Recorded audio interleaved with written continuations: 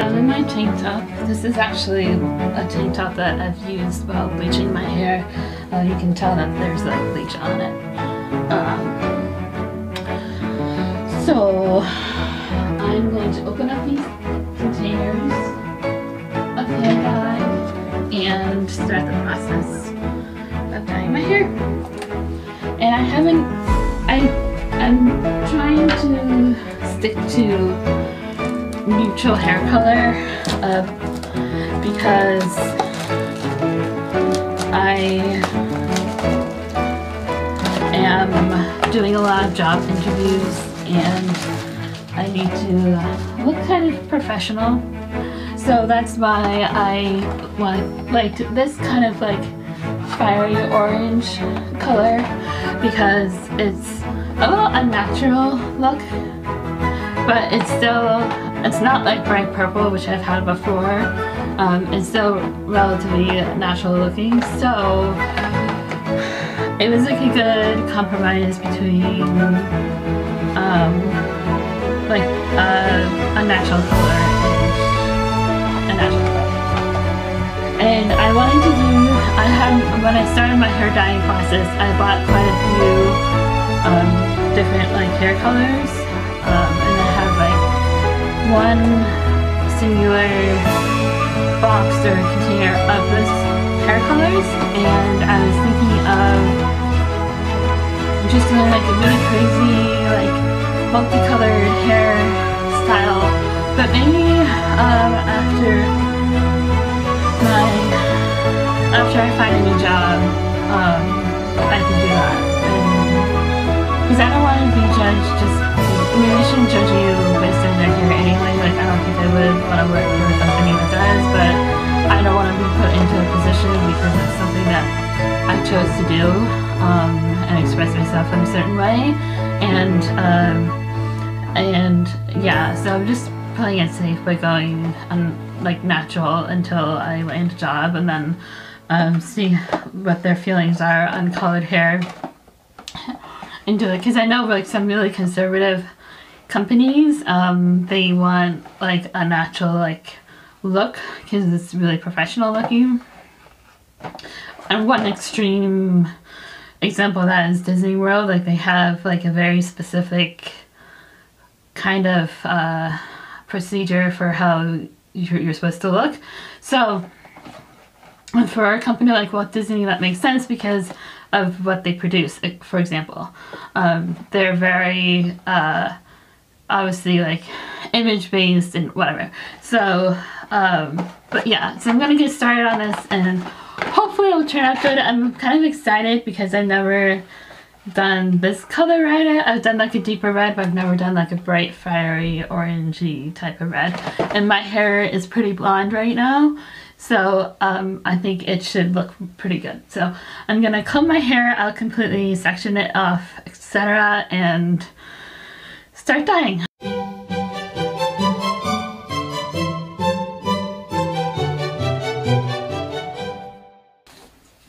And hopefully my hair is clean enough to, I was thinking about going for like another like bleach job, because my under hair, like my under part, can definitely use like another bleaching job. Like, it's really dark and it looks like I've missed it. Not necessarily on purpose, but it looks like I missed it on purpose. And then my underroot, like here, the last time I did bleach my hair, it didn't really take for some reason, and it could be because the developer was at the end of the bottle, and I just didn't. Because I already bleached it. I don't like to do multiple bleachings in a row because it's good to let your hair kind of go back to its natural strength, like heal a little bit before you do that. So, but then I was like, if I'm dyeing my hair darker, like a darker color than a blonde or something, like, it wouldn't make sense to bleach it. So The next time I'm going to color my hair, I'll make sure to bleach those areas. So I just thought I'd mention that in case you see that in the video, like, oh, why is the under part of her hair is so dark. It's not because I intentionally missed it or anything, it's just the way I happen to bleach my hair. And I actually don't mind the darker part under my hair, because it kind of, and I'm not talking about this, but like if I flip my hair to the other side, it's much darker, and it actually gives the hair a bit more dimension. So I actually don't mind it, and like my normal part, it doesn't show up like as much. So yeah, it's just mostly left for dimension. And my hair is already feeling a lot better just by kind of combing it out and combing out all the tangliness. Being at home all the time now, it's been harder for me to keep up with my grooming routine because of having no routine. So like it's easy to say, oh, I'll just take a shower tomorrow, or I'll just do my workout tomorrow, or whatever, like I'll just do it the next day, and there's no need to do it. But I've been reminded constantly that doing these routines is for myself, and if I do them for myself, then there is a need to do it on that day, if that makes sense. So even if like I'm not doing much that day, sometimes it's just good to take a day for yourself and to take a shower, do your beauty routine, like all of that stuff. And it's like your me time a little bit, and for me it's a way for me to relax and de-stress if I have like a beauty routine or something. So yeah, so my hair is looking a lot better already. Yeah, let's begin this transformation. Shall we? We shall, I guess. Oh, I already got the box dye. So I'm just gonna, I guess, like maybe not turn around as much. I mean, you'll be able to see me dye the back of my hair, but it might be harder for me to like show you at the beginning. So let's read the instructions and see if it's anything different than what I'm used to doing. Don't think it is. It's just putting a container of stuff in another container of stuff. A container and a container.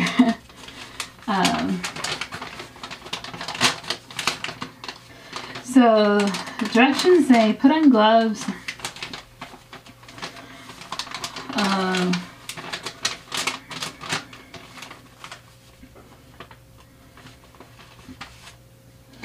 So it's basically saying, I don't see any gloves. So that's interesting.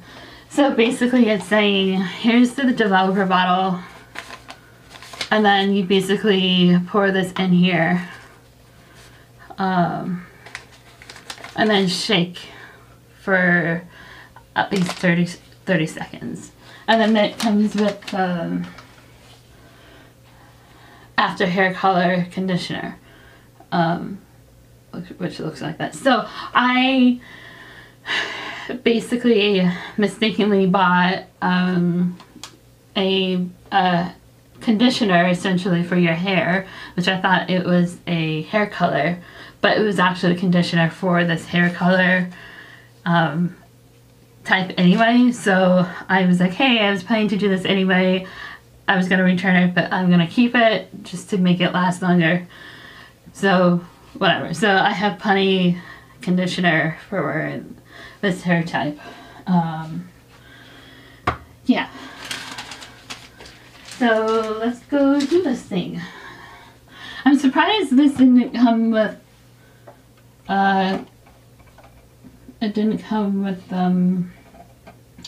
gloves or anything because all of them do. But I don't, honestly, I know it's bad, but I never had a reaction to hair dye before. I bought this really nasty alcohol-based, I knew it was alcohol-based because it had a rancid smell to the hair dye, and it faded out weird. Like, it turned my blonde hair like almost silver, and it was very odd. I ended up returning the extra bottles that I had because and the smell of it almost made me pass out because of it being alcohol based, and it was just not good to like have that kind of smell hanging around my apartment, you know. So I returned it, but like it faded, my blonde hair faded to like a silver. It was very strange. The color was nice. It was very similar to my natural color, which was what I was looking for. And yeah, so it was very similar to my natural hair color, and it lasted quite a while before it started to look like my hair needed work. So whatever, but that's water under the bridge. So what I like to do to basically start over with my bleaching process is I like to dye my hair to as close as my natural hair color, and then like a more permanent color, and then I just let it grow out, and then eventually I cut off the dyed part so that my natural hair color is just left the way it is. That's kind of how I start over. I don't shave my head off or anything. Like, I just keep it that way until like it grows long enough, because I used to have like really short hair, so for me to cut it like that short and cut off all the blonde, like it was pretty easy to do.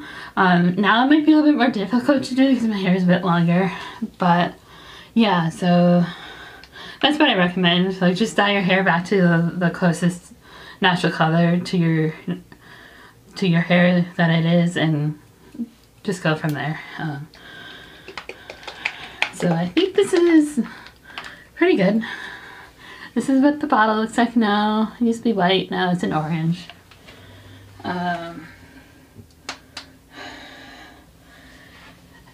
So let's get dyeing.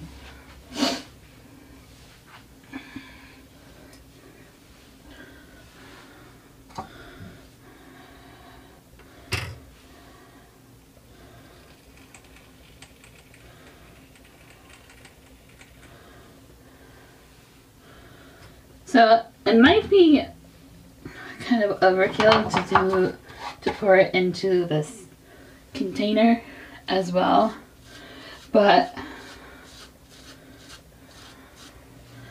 I'm just trying to be mindful of messes and everything like that.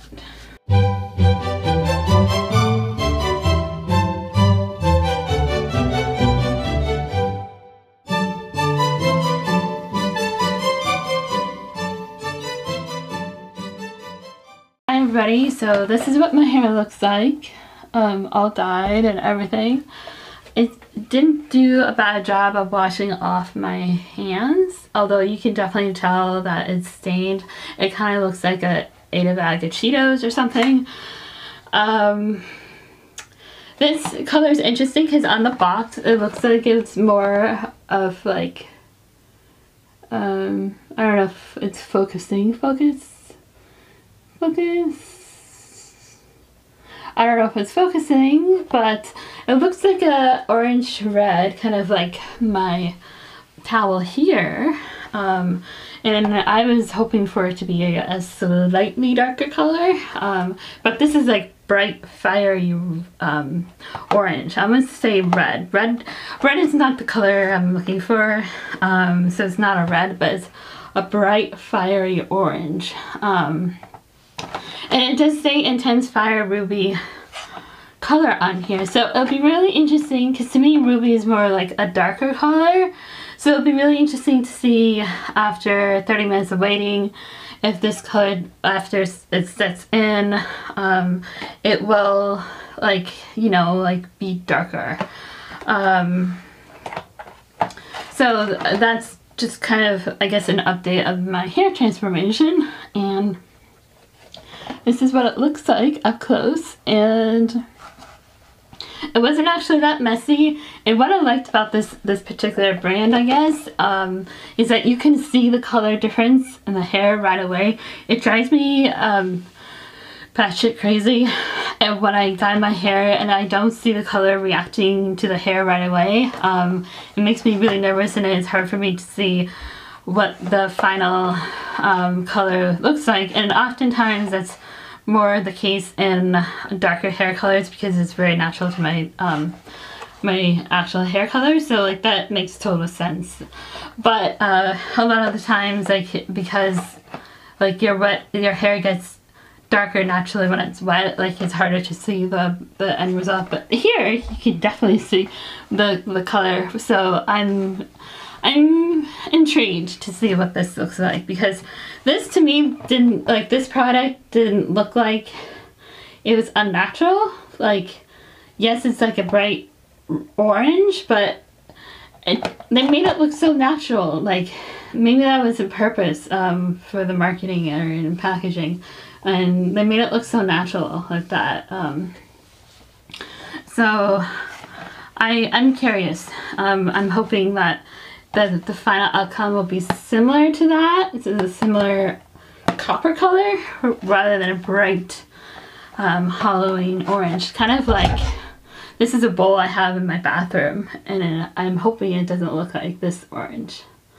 But anyway, so this is my update. I will check in after my shower, and then once it's fully dried, I only blow dry my hair on hair dyeing days because I get to see the results pretty much right away.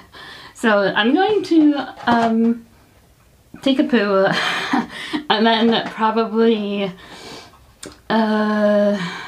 maybe cook some dinner. I think that'll be something good to do that I don't need my glasses for now, because I can't wear my glasses when I dye my hair, so the dye doesn't get on the frames. So I think I'm gonna make dinner and kind of go from there, and that'll be a good thing to do while my hair is setting. So I think I'm gonna do that. I'm gonna have dinner, shower, do my slightly usual hair routine, whatever. So this is what my hair looks like without, or after being set for 30 minutes. Let's see if I can. I don't think I can show you the back of it that easily, but let's see if I can.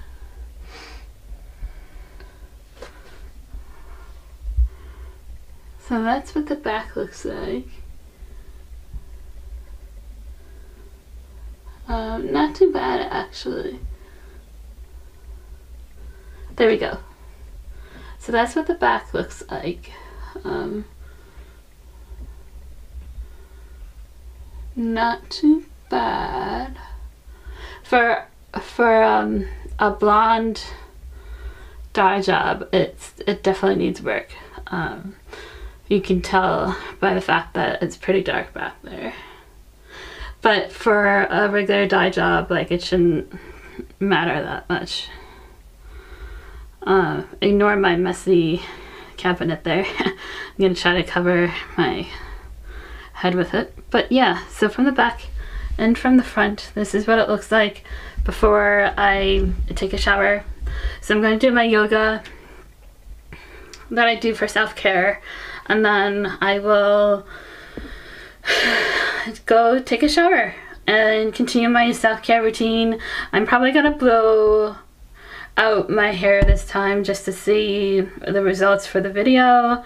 I will typically wait for kind of like what's it called? No, air dry, there we go. For some reason I couldn't think of that word. Air dry my hair. But for the sake of this video, I'm going to blow out my hair so you can see the final results. Jeez, I can't speak today. I have acorn soup warming up on the stove, so hopefully it will be okay after I take a shower and do my yoga and everything like that. So, yep.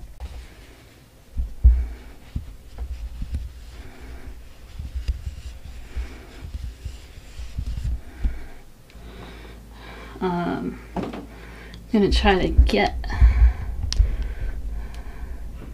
a good angle. So there we go. Well, okay, so as you can see, I just stepped out of the shower. This is definitely not my actual hair.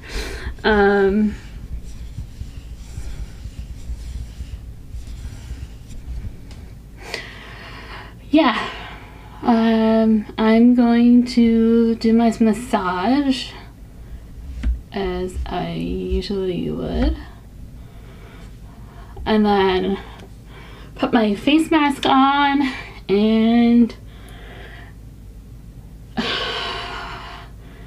yeah, and then blow dry my hair out. So that shower felt really good. So that's kind of where I'm at. So I'm going to put on my face mask. So that is drying when I blow my hair out. I did my massage and everything else, so I'm all set to do my facial.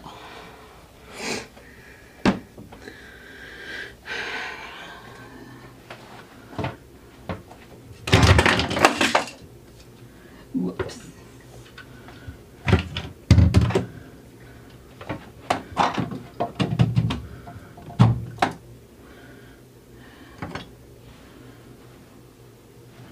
And let's check to see what my hands look like. I don't know if I'll pick up on camera from before and after, but my hands look like this now. They are less like I ate a bag of Cheetos and more clean. But I still have dyed fingernails, so that's an update for you on that.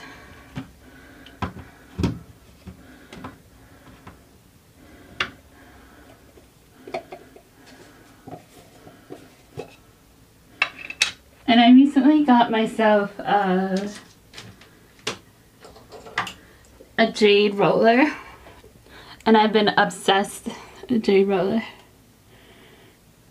And I've been obsessed just doing this like in the mornings. It feels so refreshing. The cool jade like feels so refreshing on my face. So I've just been kind of doing this. Supposedly it tightens your skin. I haven't really noticed a big difference, but I have noticed less puffiness, so perhaps it's working. But yeah, so,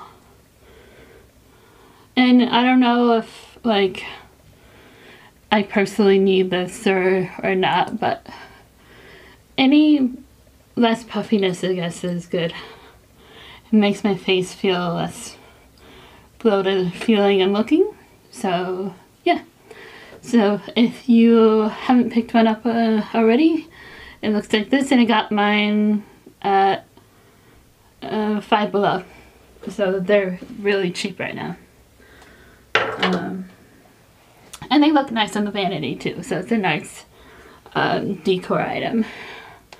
So in the shower, I prepped my face by using a body scrub with eucalyptus in it, so it's really smooth.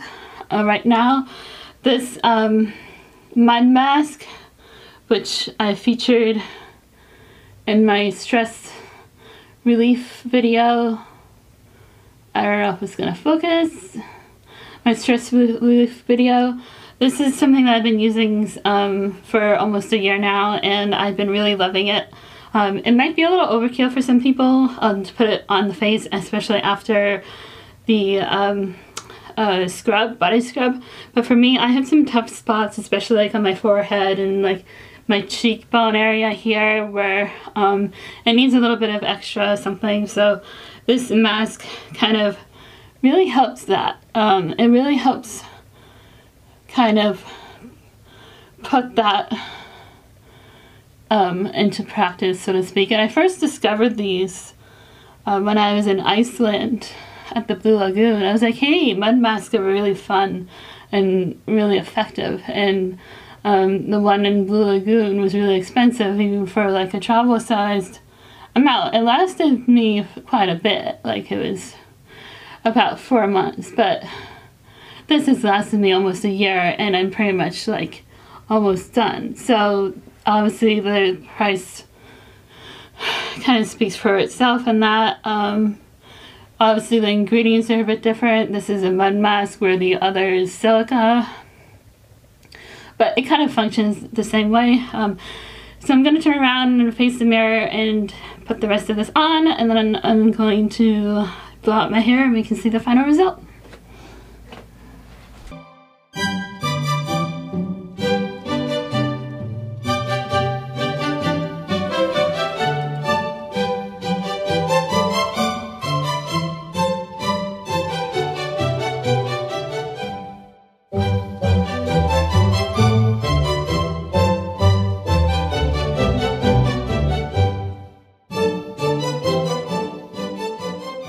So I'm gonna unravel my hair.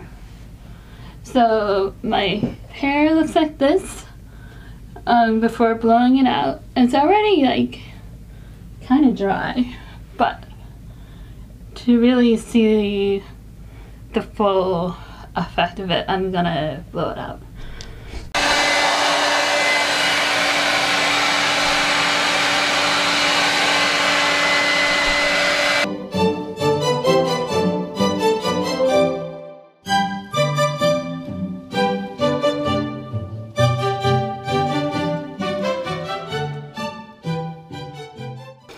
This is what the hair looks like. So obviously it's going to be easier to see the full reveal once my face mask is off, but this is the color, and I actually don't mind it. It's definitely darker than what I was anticipating, which is good. And as it dries out even more, it's going to look darker and whatever. But so never blow your hair dry when you have a facial mask on. This might seem kind of obvious, but your dry hair is gonna get caught in your facial mask. So yeah, that was kind of a fail on my part, but yeah, I like it. And I'll do a final reveal once my facial mask is off and then my glasses on in about a few minutes.